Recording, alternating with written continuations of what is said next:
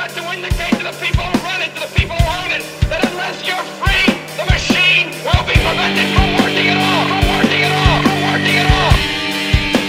Don't lay down and die because a new world order, the business of the day for the elite when they're coming to take your freedoms away. What lies on the floor of the Gulf of Mexico?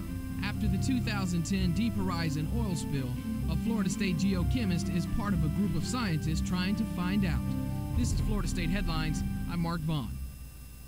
It's been 3 years since the Deep Horizon oil spill spewed nearly 5 million barrels of oil into the Gulf of Mexico. It could turn out to be the worst environmental disaster in more than 20 years. Thousands of gallons of crude oil are oozing into the Louisiana coastal waters 10 days now after that oil rig exploded in the Gulf of Mexico. Oil continues to slowly creep into Louisiana's wetlands. The effects of the spill and its changes to the ocean's ecosystem are still being determined. That's where Florida State geochemist Jeff Chanton comes in.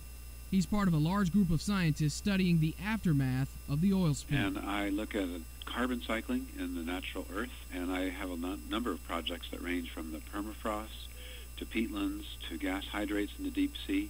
And then, of course, it was natural for me to get involved in this oil spill research. Chanton and other collaborators from 6 universities are researching a new phenomenon that's emerged since the oil spill. It's a process they're calling the dirty blizzard. Right around the same time as the oil spill, there was this massive sedimentation event, about 10-fold increase in the rate of sediment accumulation out in the deep Gulf of Mexico. And there's this red layer that was deposited over the sediments, and nobody knew what that was, and there was a lot of speculation that it might be oil. Chanton says the researchers call it the dirty blizzard because the oil seems to be forcing the particles, including some plankton, that normally float near the top of the water to fall to the sea floor. It resembles a blizzard of dirt. It's something they've never seen before, and so naturally it's piqued the interest of inquisitive scientists like Chanton. One thing, it's just a very interesting event, and it's never been observed before. So we have this basic scientific curiosity about what happened. And the other reason for exploring the dirty blizzard is to find out just what it means for the ocean. And then the other part of this is, well, where is the oil? We'd like to do an oil budget and see how much of it is on the seafloor. To find out what's down thousands of feet beneath the ocean's surface, Chanton and his fellow researchers are using a series of hollow cylinders called multicores. They're lowered to the seafloor and scoop up the sediment for study. Contraptions, I guess you'd have to call them. They're pretty wild-looking contraptions. They have several of these samples, and the research is underway to see just how much oil and particles are now on the ocean floor. The goal is to determine how it could affect the ocean. Chanton is excited to be a part of this important work, and he says the research will help understand the oil spill, but it could also help his students research future disasters. Having people doing research at the university is very important because it keeps knowledge fresh and alive, and it keeps people thinking.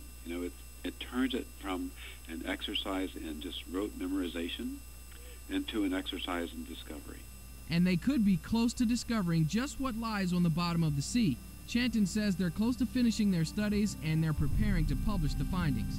This is Florida State Headlines. I'm Mark Vaughn. Florida State Headlines is a production of the Florida State Office of University Communication. You have allowed them to destroy the entire plant. Well, and here's a little more information in case you're not quite sure whether you need to shut down corporations like BP or not. But greater than that, are you ready to start changing your life so that you're not dependent on their evil? 3 years after the BP Macondo well disaster, the Gulf of Mexico is still covered in oil and barely sustaining visible life above or below the surface. Undisclosed white matter is appearing, and leakages with other drill sites appears to be problematic. With such a massive dead zone, it makes you wonder how long oil rigs will negligently be spewing toxins, and the rig disaster wasn't part of a long-term plan to expand the dead zone to include the entire Gulf of Mexico. Do something. Make some changes somewhere, somehow. Because there's not a lot of this earth left that's usable. And you've got to put your bodies upon the gears and upon the wheels, upon the levers, by all the apparatus, and you've got to make it stop. And you've got to indicate to the people who run it, to the people who